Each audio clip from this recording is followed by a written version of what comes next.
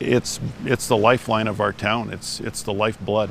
As the Milk River rushes around this bend, it's hard to fathom that the river that flooded much of the High Line this spring naturally runs dry more than half the time.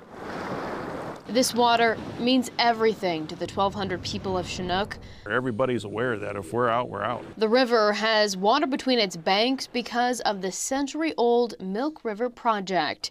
The problem? At least $180 million in upgrades are needed so the system doesn't fail. We have to rely on the federal and the state governments to get together to allow those extra dollars for infrastructure. Chinook Mayor Chris Hanson says the town relies 100% on the milk for its water, and without improvements, the fear of failure remains the forefront of his mind. Our town would fail. It just would. Businesses, homes. It's the only thing that keeps our town going. All depend on this water.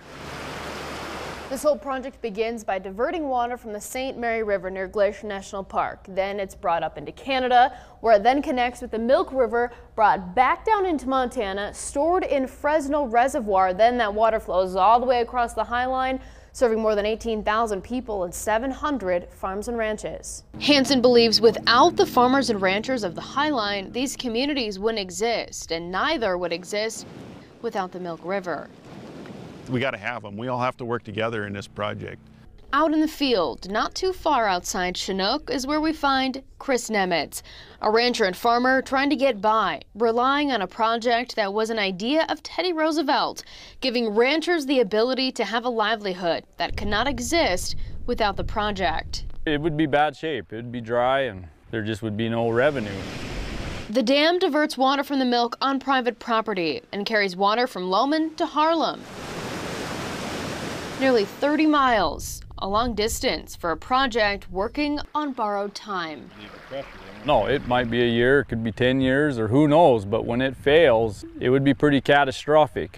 222 miles from Chinook, you'll end up here at the Lake Sherburne Dam, where the entire Milk River project begins, and much of the money needed for improvements are for upgrades at the St. Mary facilities, and all of that starts right here. The dams, headworks, river siphons, coulee siphons, and drop structures, all authorized in 1903 by then Interior Secretary Ethan Allen Hitchcock. I mean, they did this with hand labor, horses, steam shovels. Paul Azevedo with the Department of Natural Resources and Conservation has spent much of his career on this project. It's really an amazing engineering feat done at the turn of the century that is still operating today.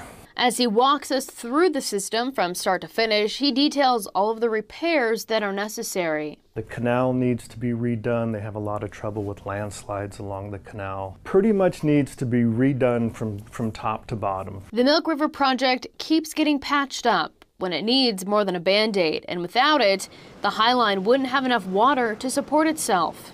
The drought of 2017, by the end of July, there was no natural flow in the Milk River. It had dried up. As water flows hundreds of miles, filling up reservoirs and trickling down irrigation canals, Azevedo, Nemitz, and Hanson all believe a new plan to fund the repairs needs to be developed. The irrigators simply can't pick up the bill on it. That's just not possible.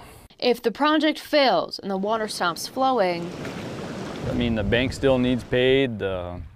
People have land leases payments and bills, and none of that stops just because the canals don't have any water. With the next crop season on the horizon and the head gates are opened, everyone who depends on this water believes this project is the lifeline of the High Line. It needs to quit being ignored. We just need to come up with the money and get it done. The economy, as we know the High Line today, could not exist.